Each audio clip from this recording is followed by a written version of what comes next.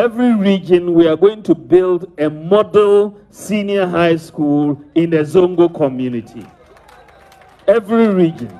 So we will start with 16 model senior high schools in Zongo communities in every region, so that our children can have an opportunity to attend those schools.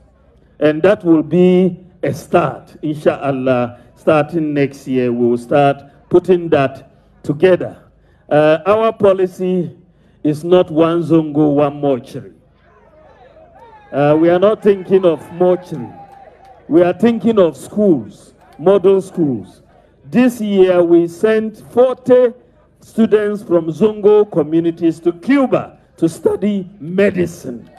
40 students we selected from around the country to Cuba to study medicine, because we need more doctors, we need more pathologists, and all of that, not mortuaries. I beg your pardon. So we want to develop our Zongo communities, to take them on and make sure, inshallah, that our cost of living comes down. Nana Akufo-Addo has already given us free water for the last almost 6 months. That has never happened, though.